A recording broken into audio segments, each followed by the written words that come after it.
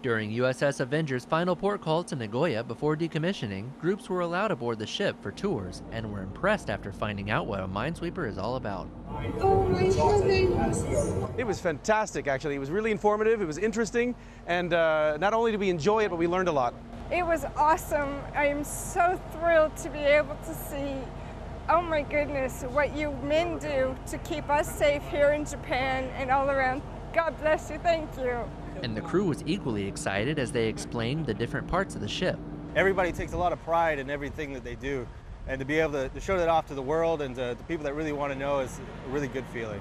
By letting people get a glimpse of what minesweeper life is all about, the crew of USS Avenger was able to create long-lasting memories and community ties on their last deployment. Petty Officer Andrew Dean, Fleet Activities, Sasebo, Japan.